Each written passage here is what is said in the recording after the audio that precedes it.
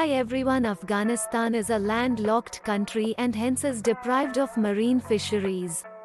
Lack of coastal areas and seasonal water flows, diversion of water for irrigation are the factors contributing to poor fisheries. Afghanistan has 1,942 glacial lakes that cover an area of 8 square kilometers. Helmand River, longest river in the country, 1,150 kilometers. Afghanistan has minimal aquaculture facility, yet it may offer reasonable potential for cold water fishes and warm water fishes.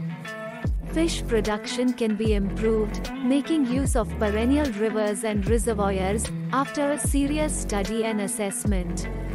The Hamoon wetland, shared by two countries, Afghanistan and Iran, contains 140 species of fishes and rich diversity of fauna and flora. Afghan-India Friendship Dam, AIFD, formerly Salma Dam, is a hydroelectric and irrigation dam project located on the Hari River. Subscribe our channel for more videos.